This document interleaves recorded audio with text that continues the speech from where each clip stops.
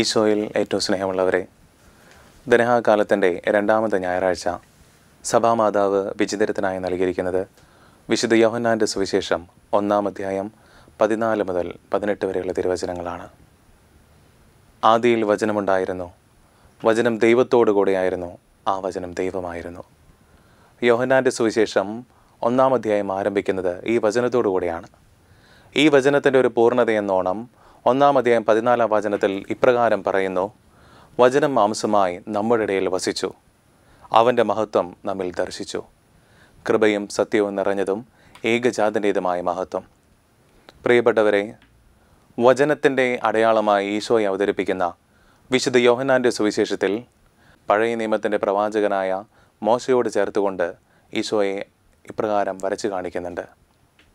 പഴയ നിയമത്തിൽ മോശയുടെ നേതൃത്വത്തിൽ ഇസ്രായേൽ ജനം വാഗ്ദാന പേടകവുമായി ചെങ്കടൽ കടക്കുന്നതും പിന്നീട് മോശയുടെ നേതൃത്വത്തിൽ വാഗ്ദാന പേടകത്തിന് ചുറ്റും കൂടാരമടിച്ച് ജനങ്ങൾ വസിക്കുന്നതും, ഈ വാഗ്ദാന പേടകത്തിലുള്ള ദൈവ സാന്നിധ്യത്തെ മോശ നിരന്തരം സംഭാഷണത്തിൽ ഏർപ്പെടുന്നതും ദൈവത്തെ സ്നേഹിക്കുന്ന ഒരു ജനതയുടെ ഒരു അരുളപ്പാട് പോലെ പഴയ നിയമത്തെ ചിത്രീകരിക്കുന്നുണ്ട്.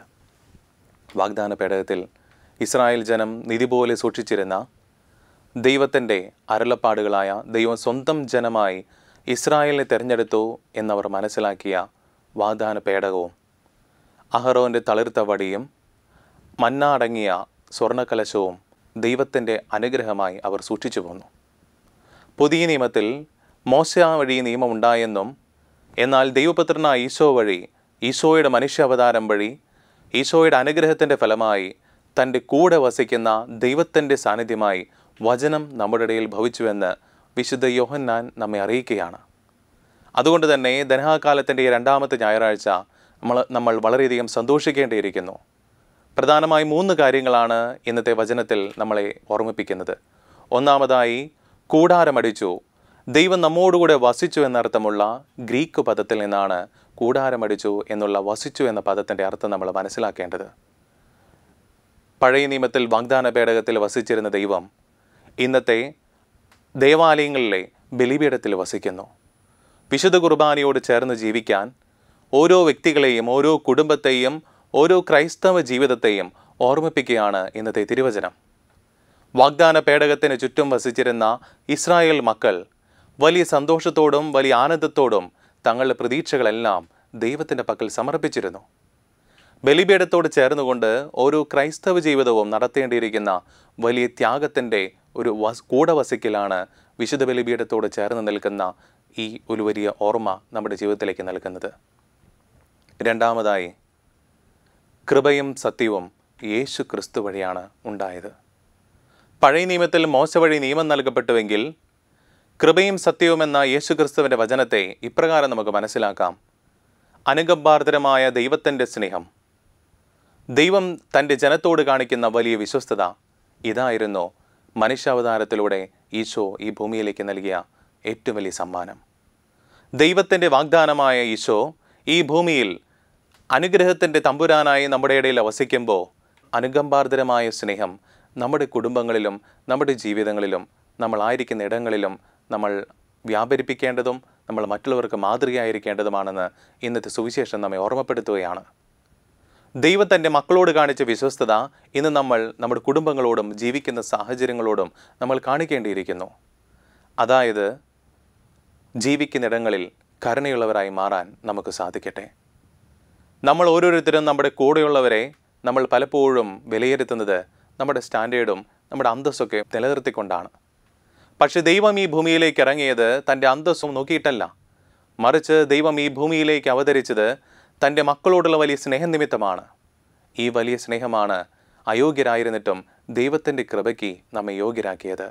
ഈ വലിയ യോഗ്യതയിൽ പങ്കുചേരുമ്പോൾ കൂടെയുള്ളവരുടെ നന്മകളെ വളർത്താൻ നമുക്ക് പരിശ്രമിക്കാം.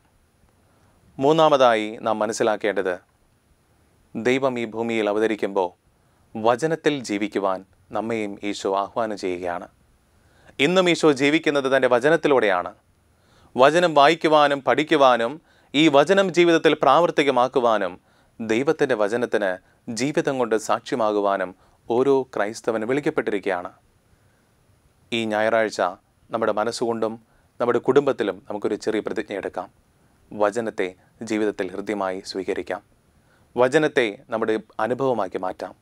വചനത്തെ നമ്മുടെ കുടുംബത്തിൻ്റെയും നമ്മുടെ ജീവിതത്തിൻ്റെയും അനുഗ്രഹമായി നമുക്ക് മാറ്റട്ടെ. വചനം വായിച്ച് പ്രാർത്ഥിക്കുമ്പോൾ അവിടെ ദൈവം നമ്മുടെ കൂടെ വസിക്കുന്നു. വചനത്തെ സ്നേഹിക്കുമ്പോൾ അവിടെ നമ്മുടെ ജീവിതം കൂടുതൽ അനുഗ്രഹമാകുന്നു.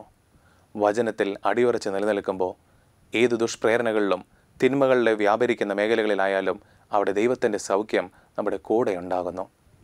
ഒരിക്കൽ കൂടെ നമുക്ക് ഓർമ്മിക്കാം, പഴയ നിയമത്തിലെ വാഗ്ദാന പേടകം ഇന്ന് കർത്താവിൻ്റെ അൾത്താരയാണ്, ബലിപീഠമാണ്.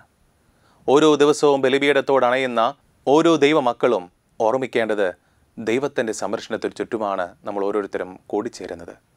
രണ്ടാമതായി നമുക്ക് മനസ്സിലാക്കാം, പഴയ നിയമത്തിൽ മന്നായായി ദൈവം അനുഗ്രഹമായി അവർക്ക് ഭക്ഷണമായി പെയ്തിറങ്ങിയെങ്കിൽ ഇന്ന് വിശുദ്ധ കുർബാനയിലൂടെ ഓരോ മക്കളെയും അനുഗ്രഹിക്കാൻ എന്നും ഈശോ തൻ്റെ അനുഗ്രഹമായി ദിവസവും വിശുദ്ധ കുർബാനയിലൂടെ നമ്മുടെ മുമ്പിൽ അവതരിക്കുന്നുണ്ട്. ഈ വിശുദ്ധ കുർബാനയെ സ്നേഹിക്കാൻ നമുക്ക് പറ്റട്ടെ. മൂന്നാമതായി, വചനമായ ഈശോ ഇന്ന് നമ്മുടെ കൂടെയുണ്ട്. വചനത്തെ വായിക്കാൻ, വചനത്തെ സ്നേഹിക്കാൻ, വചനം ജീവിതമാക്കി മാറ്റാൻ നമുക്ക് സാധിക്കട്ടെ. ഏവർക്കും ഈ ഒരു നല്ല ഞായറാഴ്ചയുടെ ദൈവാനുഗ്രഹം നേരുന്നു. ഈശോ കൂടെ വസിക്കുന്ന അനുഭവം നമ്മുടെ ചുറ്റുമുണ്ടാകട്ടെ, നമ്മിലുണ്ടാകട്ടെ, നമ്മൾ വ്യാപരിക്കുന്ന ഇടങ്ങളിലുണ്ടാകട്ടെ.